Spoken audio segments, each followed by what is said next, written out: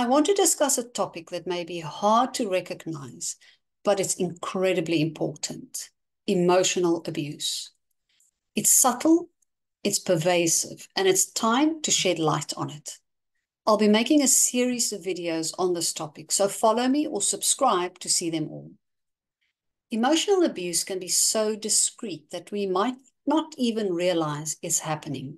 But make no mistake, just because there are no visible bruises, the damage is real and should never be underestimated.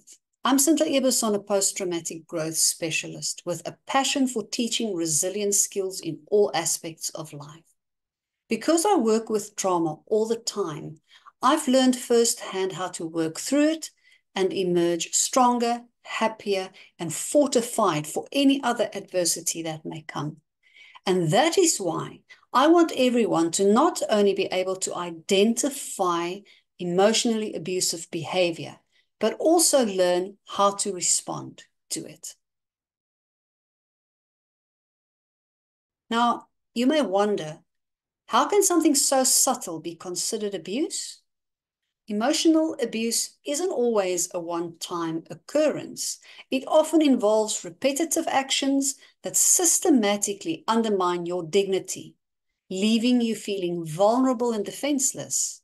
It can happen in various relationships, with a partner, a parent, a child, a sibling, a friend, a colleague, or anyone. It's important to understand when certain actions can be regarded as emotional abuse. It's crucial to recognize patterns, frequency, and of course the context in which these behaviors occur. One common tactic is blame, but when does it cross the line into emotional abuse? It's about consistency, intensity, and the impact on the victim's well-being. If blame becomes a pervasive theme happening frequently and in various contexts, it's a red flag. When any problems in your day-to-day living somehow always end up being your fault, even things you have no control over. For example, when you run out of milk, it's because you don't do proper grocery shopping.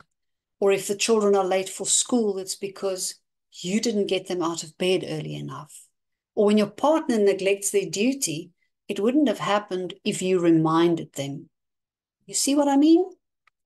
Let's explore this through other real-life scenarios, and let me offer you some suggested responses. But before we do, I need to say this. Emotional abuse can be insidious, and victims often find themselves in challenging situations. Knowing what to avoid and how not to respond is essential for maintaining your mental well-being. The first pitfall is falling into the trap of constantly defending yourself. Emotional abusers often manipulate situations to make you feel at fault. And while it's natural to want to explain your actions, constantly defending yourself can actually perpetuate the cycle. Another pitfall is engaging in arguments and trying to convince the abuser that they are wrong. Emotional abusers are skilled at deflecting responsibility and manipulating conversations. So arguing may actually escalate the situation and lead to further emotional distress. So be careful of that. And unfortunately, victims often internalize the blame, believing they deserve the treatment they're receiving. It's important to recognize that emotional abuse is never justified, and you are not to blame for someone else's actions. Emotional abusers may attempt to also isolate their victims from friends and family, and falling into this trap of isolation can intensify the emotional impact on you. So maintaining connections with a support system is crucial if you find yourself in such a situation. Do set clear and firm boundaries. Establish what behavior is unacceptable and communicate your limits assertively. Don't play the blame game. Avoid getting entangled in a cycle of blame. Instead, focus on addressing the issue at hand calmly. But reach out for support. Share your experiences with a trusted friend or a family member, or a counselor if you need to, who can provide guidance and understanding. And very important, don't internalize unwarranted criticism. Remember that emotional abuse reflects the abuser's issues, not your worth. Prioritize self-care. If you're in a relationship or you find yourself in such an abusive situation where you are always blamed for things, engage in activities that bring you joy and relaxation to counteract the emotional toll that it takes on you. And please remember, don't isolate yourself. Stay connected with loved ones who can offer you emotional support and perspective on the situation. So recognizing these pitfalls and adopting these healthy coping mechanisms empowers victims of emotional abuse to break free from the cycle. You're not alone, and there is support available.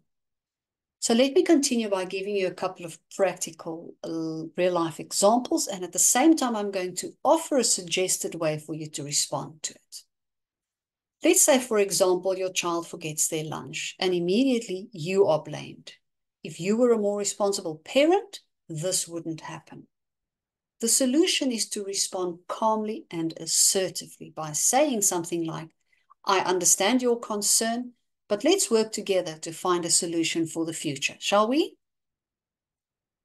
Another example is, imagine your teenager blames you for their low grades. If you were more involved in my studies, I would do better.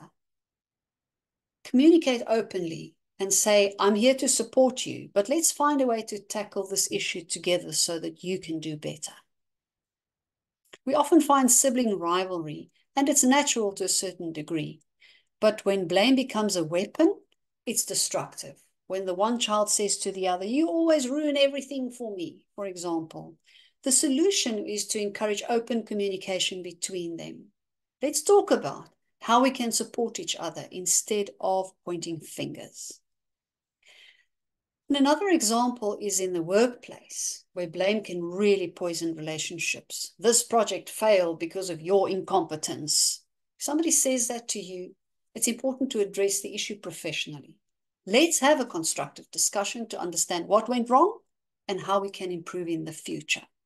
That is a calm and assertive suggestion to make. What about friends blaming each other? Because friends can hurt each other too. If you were a better friend, I wouldn't feel so alone. The solution again would be to express your feelings and communicate openly. I value our friendship, and I'd like us to talk about how we can support each other better in the future. So there are some practical examples. Remember, by avoiding these pitfalls and embracing healthy responses, you can reclaim your strength and your resilience. Recognizing emotional abuse is the first step. If you witness someone being emotionally abused, be their ally, stand up against the blame, and offer support. This way, we can create a community that fosters empathy, understanding, and growth. It's never too late to break the cycle of emotional abuse and to build a healthier, more resilient relationship. Stay compassionate, stand up for one another, and let's continue growing together.